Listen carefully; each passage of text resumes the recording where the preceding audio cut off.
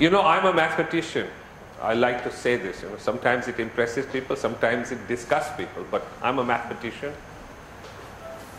And whether you like it or not, mathematicians love to define things before they discuss them. And so I'd like to define passion before I get on to the job of talking about how passion can be discovered. And when mathematicians define something, then they also illustrate with examples. And when you combine the two, then quite often, in fact very often, clarity emerges. You begin to get an idea of what we are trying to grope with, what we are trying to discover, what we are trying to talk about.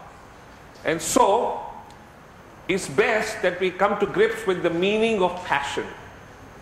And the common understanding of passion has, I think, two levels. A base level, which in terms of what ancient Indian philosophy calls a tamasic level. If you look at the graph of a person's inner feelings, beliefs, convictions, actions, combine everything into a single graph, then this base passion that I talk about occurs like a jump and subsides again, and doesn't lead to anything that ennobles or enables. It's not something that is at a higher, noble, sustained level. On the other hand, there's this other kind of passion. Again, I use a term from ancient Indian philosophy, sattvic passion, the higher passion. And the term passion can actually be translated into something else. And I would like to use the term antardhvani, the inner drum beat. And drum beats can be very powerful. And if you can have a drum beat that stays with you for a significant part of your life, then it drives you and you march in the real world in harmony with that drum beat, and that's when you're truly discovering your passion. So let me illustrate very quickly from a very personal viewpoint, and you must forgive me for that, but I saw some objects here, a guitar, a tennis racket, and a football. Two of these things I was passionate about when I was a child. I never played tennis, but I loved to play the guitar, and I wrecked 2 guitars. Expensive things for my childhood. You can see I wasn't very good at it. I sort of felt passionate about it for a while, and then I realized it's not really giving me what I thought it would give me. I loved football, and I was reasonably good at it. But then I realized I loved cricket as much. I loved basketball as much.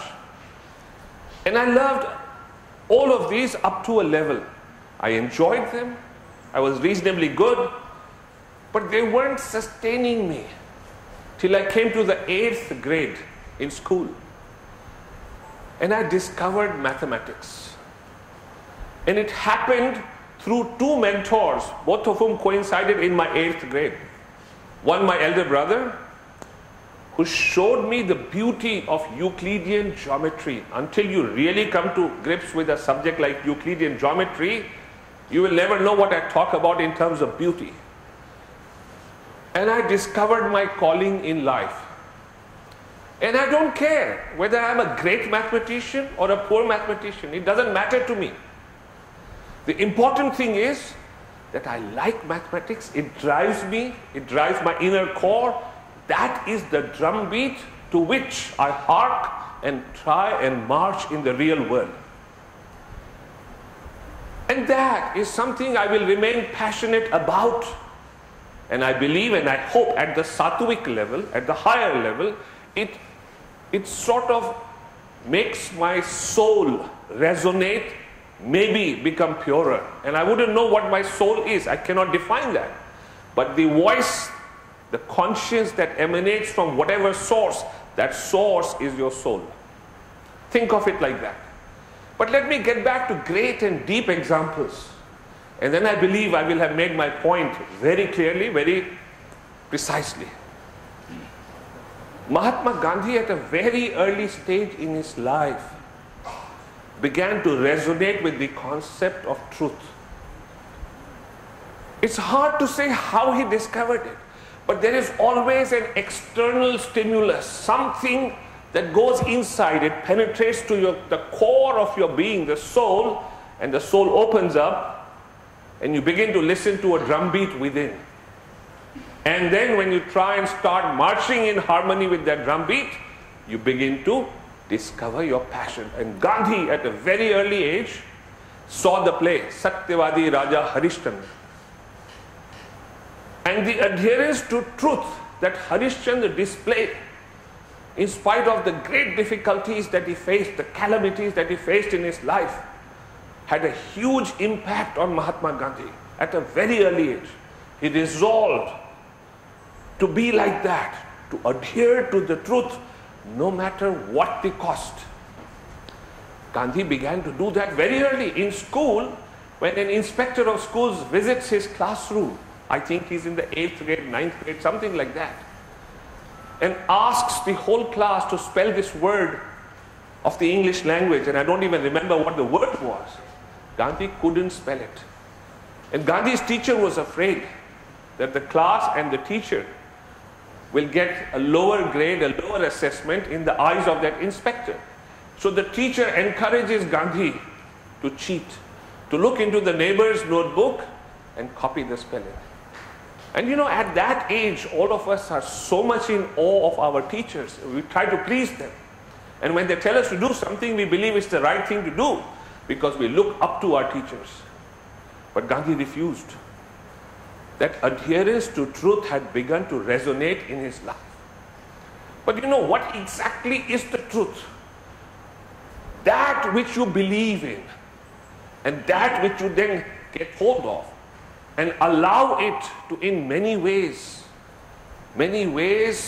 sort of suffuse your entire body, your soul, your thought processes with that. That is going to be your passion. And so Gandhi goes on to this long journey in life. And you can see at every stage, he's trying to be better and better with the truth. But here's an incident that happens, and that's when he really discovers the final meaning of his life. He is on this train journey from Johannesburg to Durban. And his friend Polak gives him this book, Ruskin's Unto This Last. And he tells Gandhi, you may enjoy reading this book on the journey. And Gandhi records in his own words that he opened the book to read when the journey began. And when the journey ended, he had finished about the same time reading the book. And he had discovered the meaning of his life. He said, I understood. When I disembarked from the train, I was a changed man. He saw nothing but a clear path for the rest of his life. He had discovered his passion. The rest of his life is nothing but the story of adhering to this passion, no matter what the cost. At the cost of his family, at the cost of his personal well-being, he adheres to the truth. All other actions of Gandhi in his life, whether it was with politics, whether it was with spiritualism, whether it was with his diet, all of them emanate from this core belief that starts with his journey to discover what the truth is and to adhere to this passion for discovering the truth and remaining consistent with that his whole life. And so he became Mahatma Gandhi because he adhered to it no matter what the price, no matter what the cost. If you look at the life of Michael Faraday, in his time, the greatest scientist of the world and one of the greatest scientists of all times. You know, he had no formal education. His mother took him out of school in the second grade. Came from a poor family. At age 14, he gets apprenticed to a bookbinder's shop. I'm reminded of Kabir, who said, Jako rakhe saiya mar sake na koi. Somewhere these coincidences also happen in very meaningful ways. Since he needed to earn to be independent of his parents who didn't have money to support him, he had to be apprenticed. He could have gone to a blacksmith. He could have gone to somebody else. But he's taken by his father to a bookbinder. What good fortune! So this man teaches himself to read, write, he's self-taught largely, and he starts looking at all the books that come to the bookbinder. There is this curiosity, there is this external stimulus. That is necessary, otherwise people will not discover their passion. I cannot believe they will. And during the course of this business of looking with curiosity at all the books, he began to resonate with the books on science. That began to allow him to reach within and discover his inner drumbeat. And then he began to journey into the world of science, and he became a scientist, the greatest scientist of his time. A man who had no formal education. He had discovered his passion, and then, no matter what the cost, he adhered to it. If you think his journey was smooth, not in the least. He went to be an assistant, a lab assistant in the lab of Sir Humphrey Davy.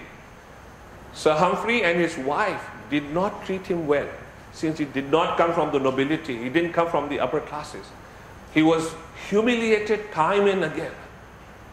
But Michael Faraday did not give up his adherence to science, to the journey of discovering things in science, because that was his passion, no matter what the cost, no matter what the price. You have to adhere to that. That single-minded devotion to that which you believe in will allow you to discover your passion. Kabir says it so well, Sahib mera ek hai, dujha kaha na jaye. Dujha sahib jo kahun, sahib khada rasa.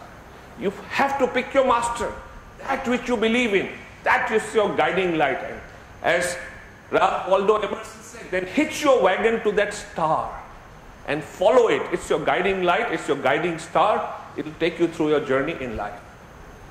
If you look at other people, other people's lives, if you look at the life of Srinivas Ramanujan,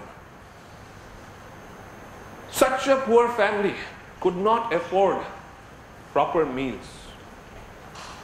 But very early in life, he comes across this book.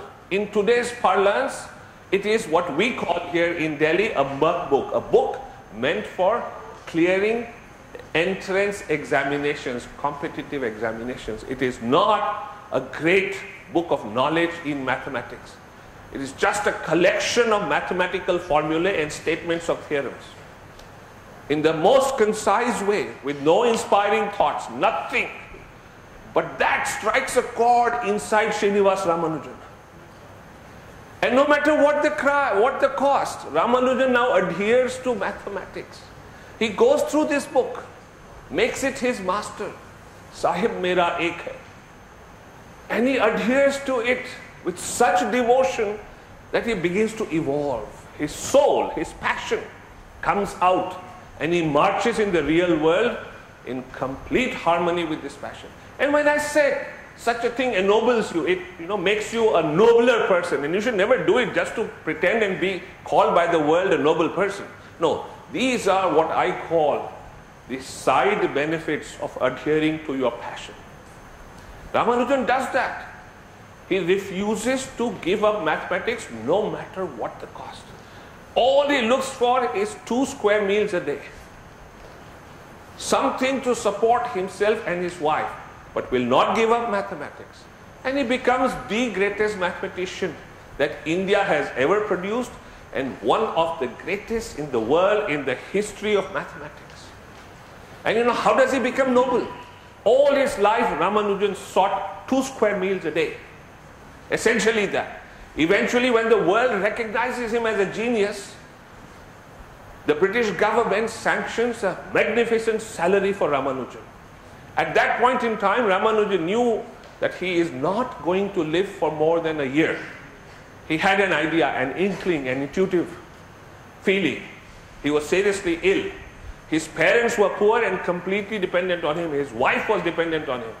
Yet this great son of India writes to the government and says this money may be put aside and given to talented and needy students. That's what I call being ennobled by pursuing your passion, knowing that his wife will be penniless after he is gone, yet he gives that money away. That's what I call discovering your passion.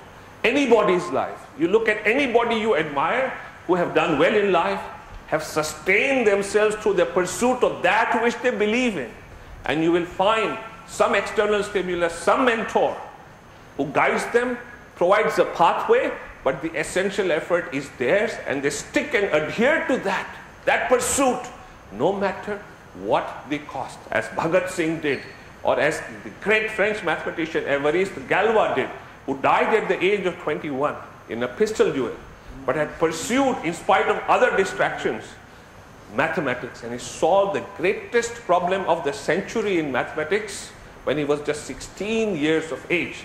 He knew next morning he's going to die in the pistol duel.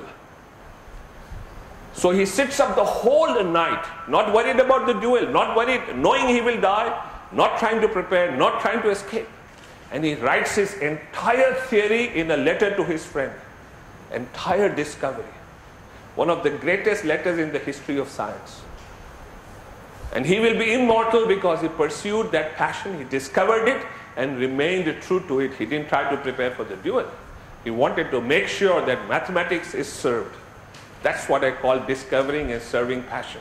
I believe I have made my point, tried, as I told you at the beginning, to illustrate with examples. Maybe that's the best way to go about it. Thank you very much.